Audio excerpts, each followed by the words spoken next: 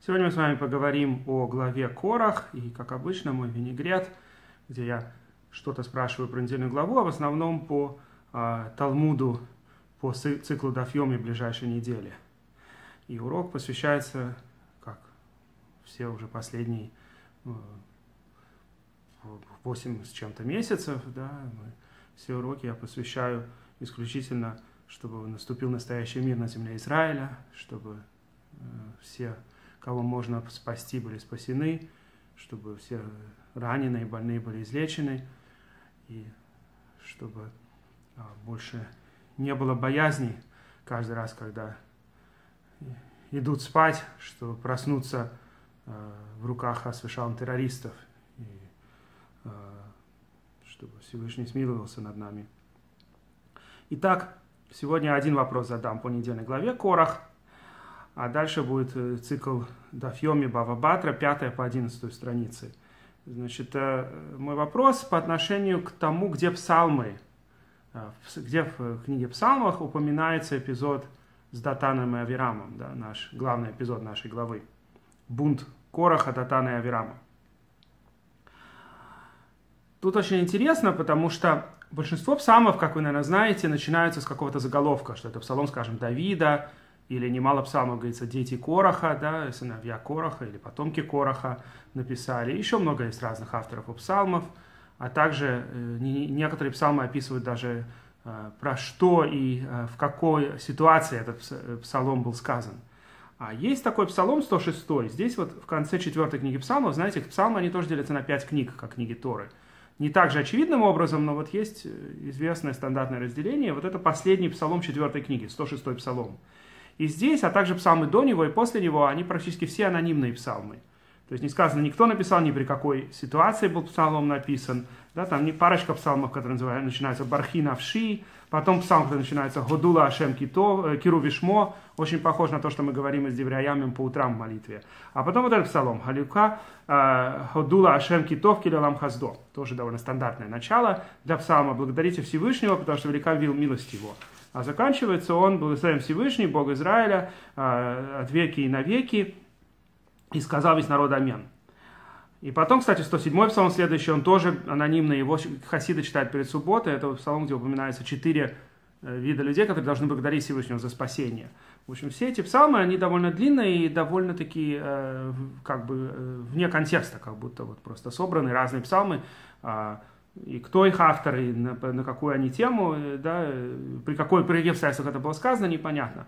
Но вот тема нашего псалма 106-го – это описание множества и множества эпизодов нашей истории, в том числе в пустыне, и разных грехов, и как Всевышний каждый раз нас терпел, иногда наказывал, но в результате, в общем, заканчивается псалом надеждой на будущее, говорится: «Спаси нас, Всевышний, собери нас среди народов, чтобы мы благодарили Тебя и восхваляли Твое величие», как-то так. В общем, идея этого псалма, видимо, чтобы мы помнили нашу историю, и вот в том числе здесь описывается эпизод Датана и Авирама в 16 и 17 стихах. До этого описывается в том числе, как Всевышний нас спас у моря. Тут, кстати, не хронологический порядок всех событий, потому что, например, эпизод с Золотым Тельцом будет описан позже. Тут порядок, видимо, может быть от меньших грехов к большему или еще как-то, но во всяком случае упомянуто, как мы роптали у моря, и Всевышний спас нас. Потом упоминается, как мы жаловались, что не хватает нам пищи, Всевышний дал нам пищу в пустыне. Вот потом говорится такие 2 стиха, 16 и 17. «Ваикану ли Моше бамахане, ли Аарон кидош Хашем, тифтах эрец, вативла датан, ватихас аля дата вирам». Они Ваикану, это, можно сказать, позавидовали. Позавидовали они Моше в лагере, Бамахане, и Аарону, который святой Всевышнего. И тогда открылась земля и проглотила Датана, и покрыла общину Авирама. Вот такие вот 2 псалма. 2 стиха, я хотел сказать, в псалме.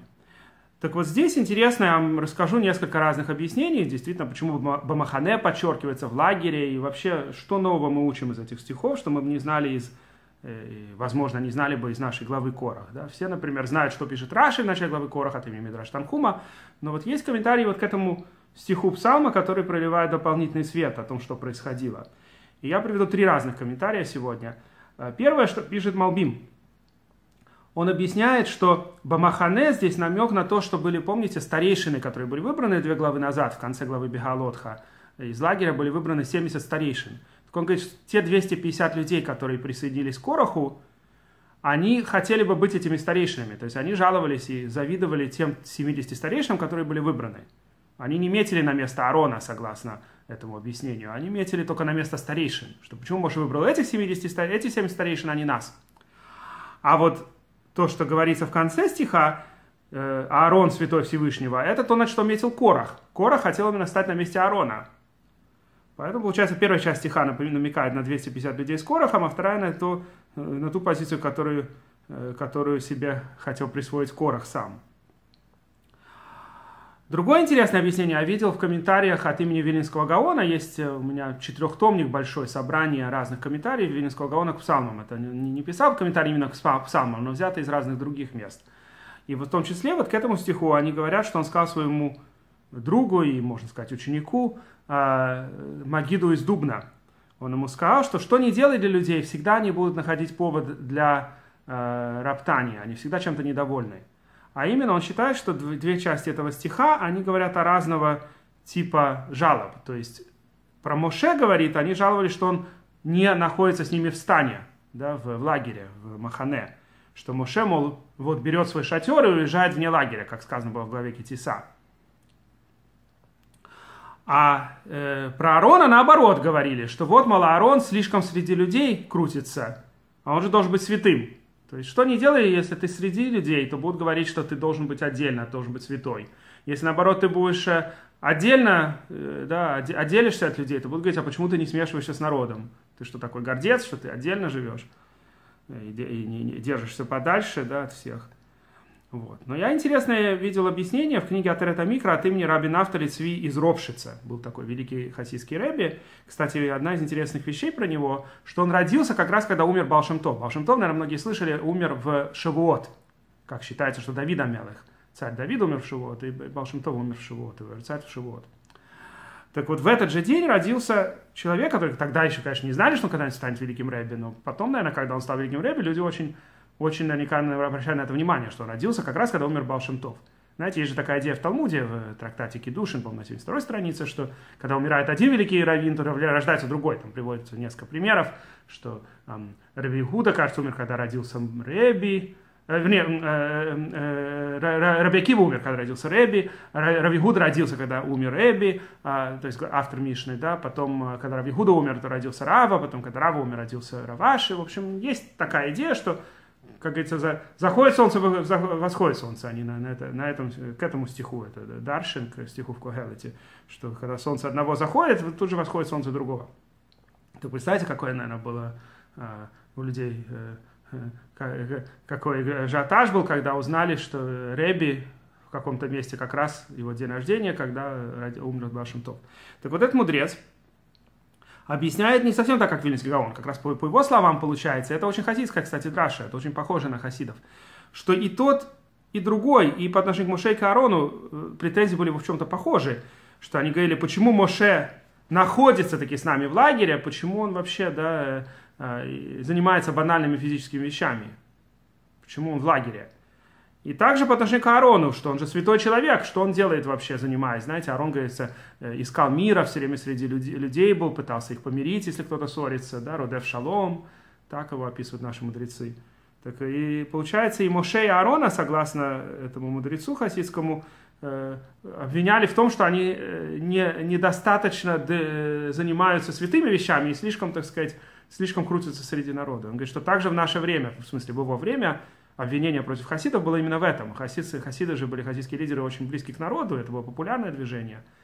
Вот. А до этого считали, что мудрец Торы, да, как Миснагдим считается, что предполагали, что идеал это когда мудрец Торы как бы отделен, он только занимается Торой, он такой святой человек, а хасиды, они пытались вот быть ближе к народу, и их в этом обвиняли.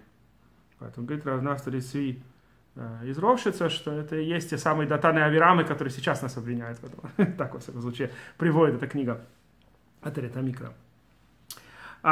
Окей, перейдем к Талмуду.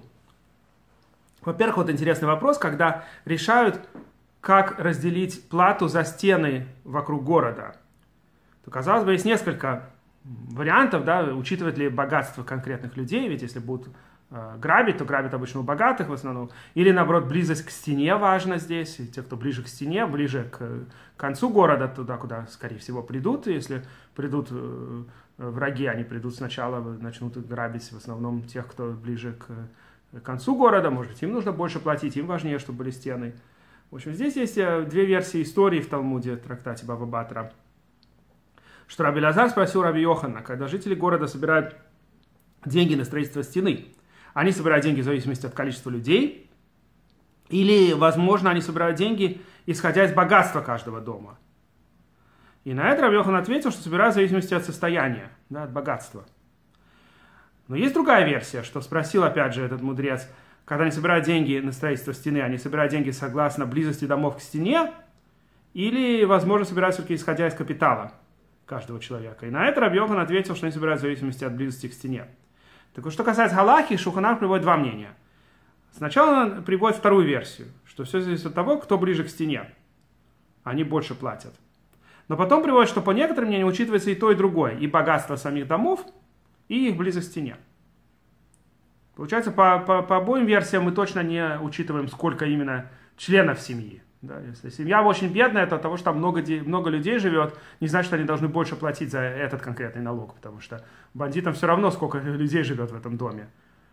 Им важно, чтобы там было богатство. Но также то, что близость к стене, тоже играет, без сомнения, роль. Бандиты чаще будут в первую очередь грабить те дома, которые ближе к периферии. Вот. Сегодня можно было бы как-то это тоже применить. Если разные районы, например, одни более опасные, другие менее опасные, нанимают, скажем,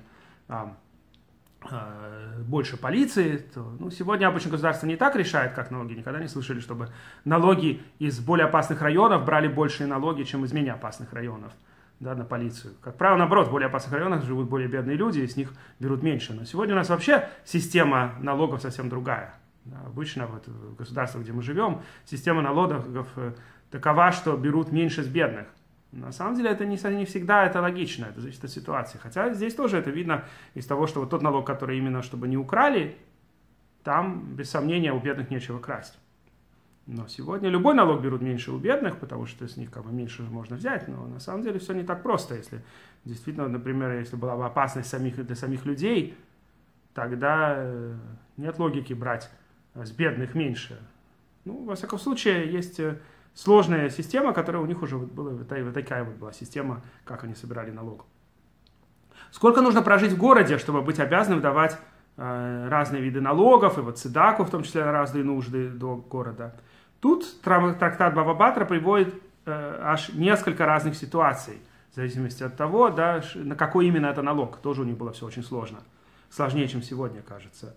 А именно говорится так, что, во-первых, надо знать, это тоже в нашей суде описывается, что у них было в отношении цедаки два типа собирания. Одна называлась купа, просто какой-то благотворительный ящик. Туда в основном деньги, видимо, давали. И это собирали раз в неделю. А вторая называлась тамхуй, это тарелка такая. И туда давали именно пищу для бедных. И еще была разница, что тамхуй раздавали всем жителям, даже те, кто пришли из других городов. А купу именно собирали на жителей этого города. Так вот, купа была везде. Тарелка была не везде. Так пишет Рамбам, и также в его, во всяком случае, время так было, и также пишет Шулхан Арух Йораде, что в каждом городе должна быть хотя бы купа, чтобы собирать на жителей города. Так вот, Талмуд говорит так, что если человек живет 30 дней, то уже он должен, его заставляем внести пожертвование на купу. А если прожил 3 месяца, то на тарелку. И интересно, что версия многих решений наоборот. И так Шулхан Арух постановляет, с точностью до наоборот. Это действительно очень логично, что пищу даешь, как только живешь 30 дней, уже сразу участвуешь в том, что собирать пищу каждый день. А вот более такая, знаете, фундаментальная цедака, тут уже нужно прожить 3 месяца, да, чтобы давать на купу. То есть, получается, на тарелку дают пищу, когда прожил 30 дней, а на купу, когда прожил 3 месяца. Теперь, если прожил в каком-то месте 6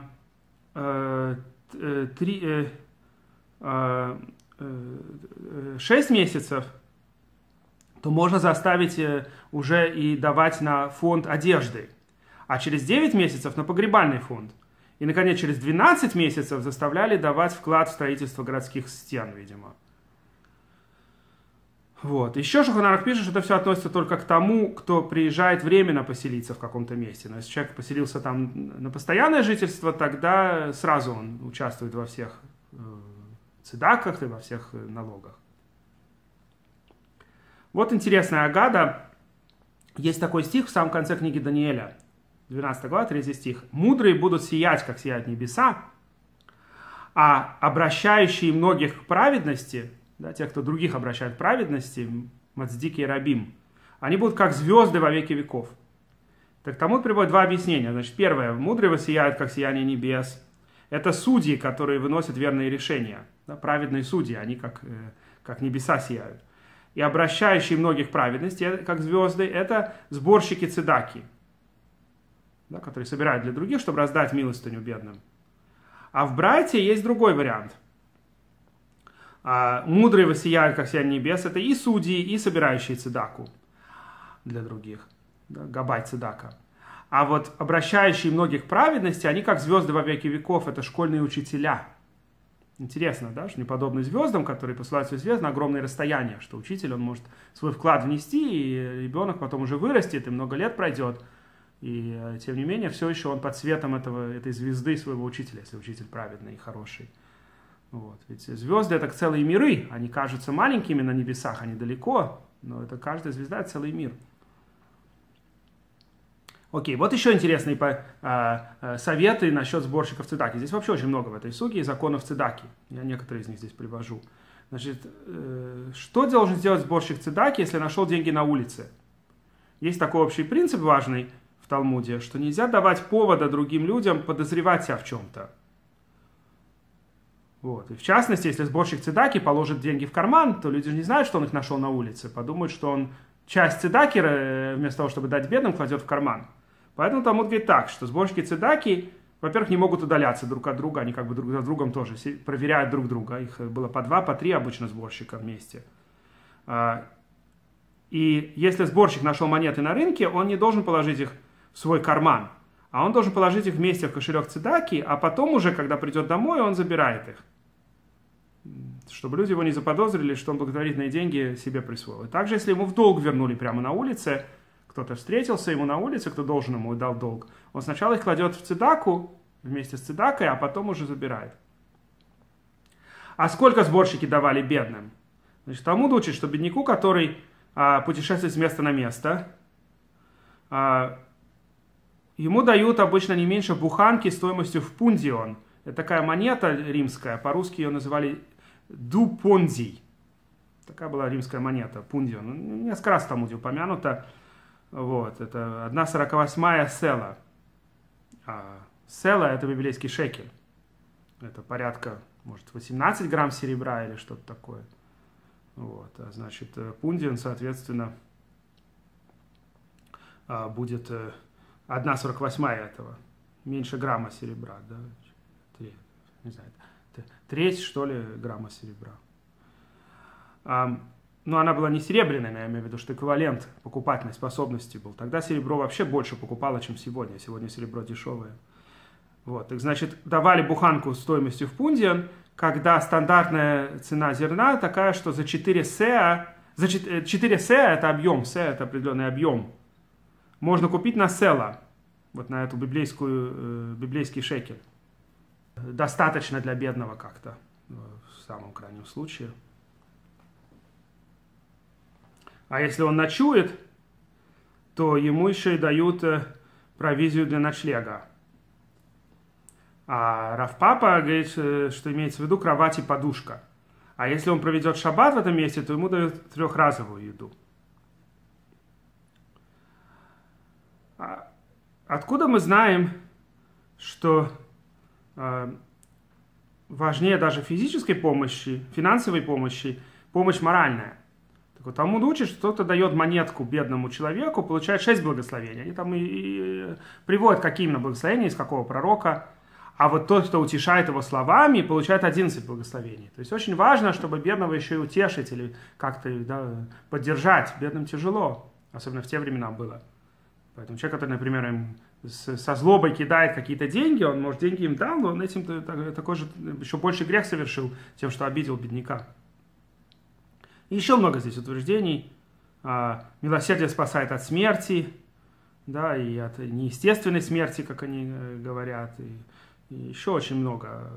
Да, многие из этих утверждений Шулхан Арух привел в законах цедаки.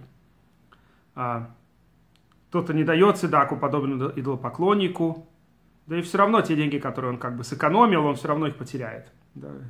Отдавая цедаку, ты не обеднеешь, наоборот. Вот. Ну и в конце нашей суги есть очень интересный вопрос насчет деления святых писаний. Дело в том, что да, мы гораздо больше будем говорить об этом на следующей неделе. Дело в том, что у нас есть так называемый Танах, да, микрописьменная Тора, которая состоит из 24 книг. Но авторов там больше, чем 24. Так вот, именно в нашей суге, дальше в Бава Батре, будет подробно обсуждаться, во-первых, какой порядок у этих книг и почему, там не всегда хронологический порядок. Мы также узнаем, почему, например, 12 книг разных малых пророков написаны все в одном манускрипте, называется Триасар. У нас же не пишут, в отличие от христиан, да, у нас одна из 24 книг содержит 12 разных авторов, как минимум. Я сказал как минимум, потому что еще не очевидно, что каждый из этих 12, эта книга написана одним лишь человеком. Не исключено, что, например, книга Захарии, там может быть даже 2 автора и так далее. Но как минимум есть 12 разных авторов, которые жили в совершенно разные времена, в течение многих сотен лет, и просто помещены все в один манускрипт. Это называется Триасар, 12. Вот. И мы также увидим некоторые другие книги, которые написаны больше, чем одним автором. Кто дописывал книгу Шмуэля, да, даже Пятикнижье Моше, последние стихи, возможно, были написаны Йошуа, как будет обсуждаться. Вот это все будет в следующей суге. А на этой неделе мы только в субботу начнем как бы этот весь отрывок, потому что будет сказано в Мишне про то, что святые писания нельзя делить. Вот до этого обсуждалось, Бава Батра началась с того, как делят двор, да, и мехицу, которую строят, и что еще делят, и когда можно заставить партнера делиться, когда нет. Так вот, во всяком случае, когда двое согласны, они всегда могут делить даже что-то очень маленькое. Даже если у них малюсенький двор, и когда разделят пополам, совсем будут маленькие дворы у каждого, все равно, если оба согласны, кто им помешает поделить. А вот единственное исключение – это святые писания. Там даже если они хотят их разделить, их нельзя делить в определенных ситуациях. Но там тоже будут нюансы всего этого. В общем, очень интересный будет вопрос того, как делят святые писания, и заодно будет, соответственно, суги о том, в каком вообще они порядке написаны и что они включают. И на этом я на сегодня закончу. И урок посвящается для безопасности на земле Израиля, спасении всех, кого можно спасти, излечения раненых и больных, и чтобы наступил настоящий полный мир.